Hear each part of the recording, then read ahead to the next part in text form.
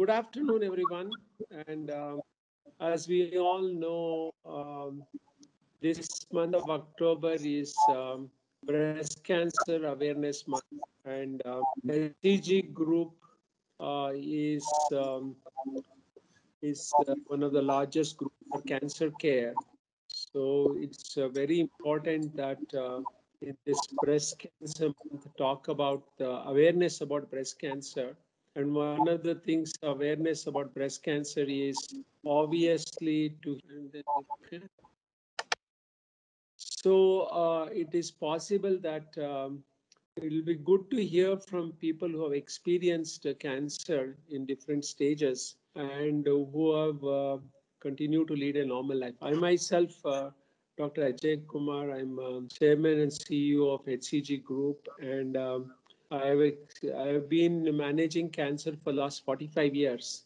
And, and I feel breast cancer is one thing where we learn a lot, and even how to treat other cancer, even when I was practicing in US for 28 years. So is what has been their experience? What is the learning curve for us? So going forward, we as doctors, we as healthcare providers, and also other people who experience cancer as we go forward can learn from it. So today we have Kirti Tiwari, who is a doctor, IAS officer, who is been a patient several years ago. How long ago, Kirti? You were It's been 13 years, Dr. Ajay. 13 years ago. Yeah, 13 years. I saw Kirti, and she will tell her story. And then Vandana, how about you, Vandana? This was in 2007. So same she's time, also around 13 the years. same time. Same time. And Professor Indira, you are about 8 years. Seven years. Ago, Indira? 7 years, 2013. Hello? 7 years. So I think I will just, essentially, I'm just facilitating. I'll let each one of you speak, and maybe if there is any questions or thing I can kind of lead you, I will do that. But the most important thing is we have to hear from you. So why don't we start with you, Kirti? Your improvement, what has been. So Kirti, please start.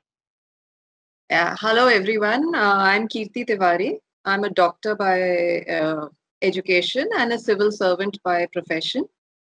And I got breast cancer in 2007, which is 13 years ago. And I was very lucky to find Dr. Ajay and HCG. And thankfully, I got a lumpectomy done, which is basically breast conservation surgery, and followed by chemotherapy and radiotherapy. And I'm absolutely fine now. I am living life the way it was meant to be lived, or the way I was living it before. In fact, I would say cancer added a lot of things to my life in terms of, appreciation. I've learned to appreciate a lot of things in life.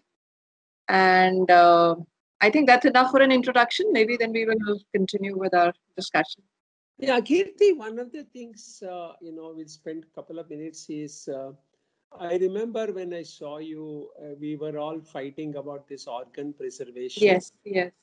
That was an issue. And, I felt all the time that breast cancer, we do not have to do a removal of the breast. Yes. And I think for me in 2007 or 8, in India, it was still evolving.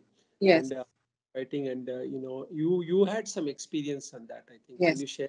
In fact, all the other doctors I had gone to prior to meeting Dr. Ajay, they had told me that I needed to get a mastectomy, which is a breast removal. And being a doctor, I actually asked them that this was something I had studied 20 years ago. I'm sure there has been some improvement, some progress. So can we not do something else? But they were all insistent that they had to remove my breast. But then Dr. Ajay, like he said, he was very forward in his thinking. And he, in fact, on his own, even without me asking, he said that the lump is small and we can do a lumpectomy, protecting the breast. So I just had the lump removed. It was a surgery, and I was, I think, home in 2-3 days, and it helped preserve the breast. So, in terms of trauma to the body, it was much less. And even now, it's, the associated complications with the mastectomy are obviously not there. And I feel very comfortable with myself and my body. Yeah. So, Kirti, in this all these 13 years, also you've been able to work, and you took all the treatments as advice. So, Yes. if today a patient, we feel you're absolutely right. In fact, without sounding too radical, we feel that doing mastectomy, removing the breast, actually is harmful. Today's data also suggests that. Okay. So we are very clear, no woman voluntarily wants to give up Yeah. the breast. But there are cases where some of the sometimes the doctors do sell, look, I did a mastectomy because the patient wanted. What would be your advice to such people? What would be your advice? I, Sometimes I, patients feel getting breast out is the answer, that cancer is out.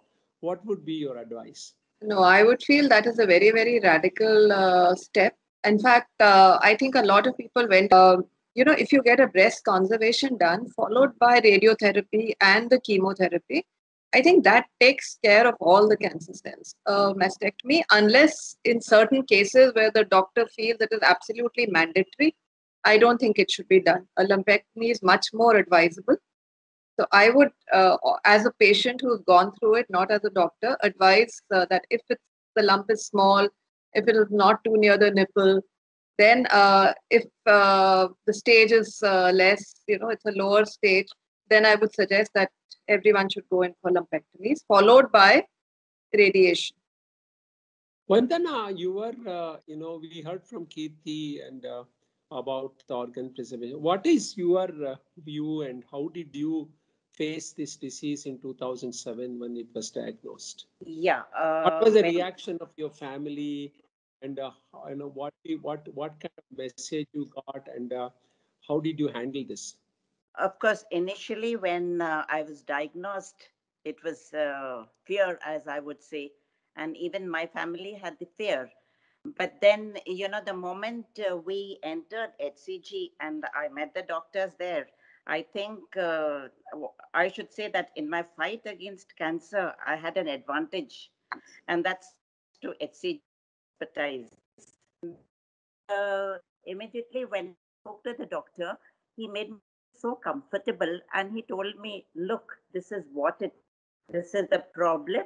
So I think let's remove the fear first and let's accept that you have a problem. So this is what I thought. Yes, okay, I have a problem. Let me accept it and go ahead. So this is, he said, you'll have to undergo the surgery, chemo, radiation, and that's what I followed. And I feel that yes, these things are these three stages are very important because surgery, as they suggest, of course, everybody has a different way. The doctor knows best what to do, but I think I chose the right place. I chose the right doctor, and my treatment went off fine. So I should say, actually, from yes, as you said just now, victim of cancer, but I should say from victim to victory. So Yeah. See, I am correct, correct. Please. I'm back to my normal. I shouldn't say normal, but it's a big jump for me. I'm absolutely, like I said, that now I can talk to people and explain to them what is cancer and to remove the fear, which is actually, it's not the disease which kills you, it's the fear that kills you. So you have to just remove the fear, have faith in your doctor. Yeah, both of you have come in a fairly early stage, and the cancer always, as 45 years in oncology, people always come and tell me what's the people read Google, people go through this and come back and say, this is the stage, what do you think? Send me second opinion and all.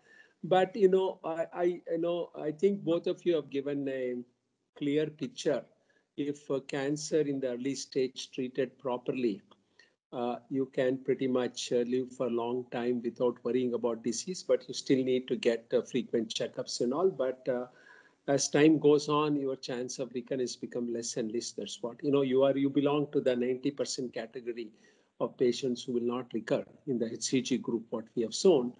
But now when we come to Indira, I requested Professor Indira, who is a well-known sociologist, to join. Her case was a little bit different, and she came in a different stage. So I like Professor Indira to be elaborate her stage and all, and have a little bit discussion, because people always talk about stage 4, stage 3. So, Professor Indra, why don't you talk about your diagnosis here and what your... Yeah. Uh, my name is Indira and I am from Mysore. I was a professor. I'm a teacher by profession. I was a professor at the University of Mysore and a sociologist by training and practice. I had a very, very active public life, and I should say my tryst with cancer began in 1970 when my father was also a professor at the university, was diagnosed with cancer. But you know that in the 1970s, things were different, but we did our best. And of course, in 1971, he passed away. When and I will be very honest, I was living with that, that word kind of bothered me so much. And I was quite shocked when all of a sudden there were no symptoms or anything. I suddenly realized that, I felt that there was a lump when I returned from a late night flight. And then I went to a hospital in Mysore, and somehow they said, yes, it's there, let's do a surgery. But it somehow, for some reason, and I'm always thankful for that, did not happen. Then when I met Dr. Ajaikumar, the first, I had met him once earlier because I had participated in a huge meeting of self-help groups, which he had organized through his organization, because his interests go, beyond just medical and to social work as well. So I was, of course, meeting him after a long gap. But the first thing he told me, he never made me, and when they had decided that there would be a surgery in Mysore, suddenly they said, let's do an abdomen test. And then when the doctors were doing, I heard the word lesion, for the first time. I'll be frank, I hadn't heard of that word earlier, but I knew something was wrong, that it was not positive. Then I realized that 2 or 3 lesions had gone into my liver, and it was really, really bothersome. And I was very fortunate that Dr. Ajay, who was in the US, had come to India, and I was able to meet him through my husband's niece, who knew him. And the first thing he told me was, well, I know you. And he didn't call me a patient or make me feel like one, because that word has a huge problem with me. He said, I will remember, and I want to quote this. He said, you like my sister, and I promise that you will be back to your normal life. And I told him, because I was an avid traveler. I've been traveling a lot in connection with my profession. So every other day I used to be in and out of Mysore airports, stations, and I thought that my world had come collapsing. But it was Dr. Ajay who told me, it will take a little bit of time, but then don't you worry. I'll promise you that you will come back to life. And to you, doctor, I'm extremely thankful, because that's exactly what happened. And he asked me to come to HCG, and no surgery was done. He said, it's gone into the liver, and no, let's not do the surgery. So let's start chemotherapy. And the very next week, I started chemotherapy, and then it went on for 6 months. And I must tell you, people did ask me, why do you come all the way from Mysore to Bangalore? And they started teasing me and saying, HCG is our comfort zone.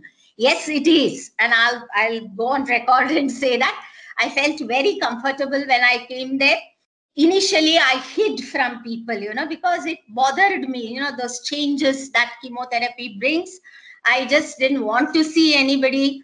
I sat here, there, I was shifting at home from this sofa to the other, I also want to say that I have a positive family that refused to accept my negativity, and they said, okay, you have gone all over the world on your own, so we will come with you only once now when you are going somewhere, but after that, no. So I fought it, and every time I came to the hospital, I felt very nice because I was told, well, you know, you are fighting this.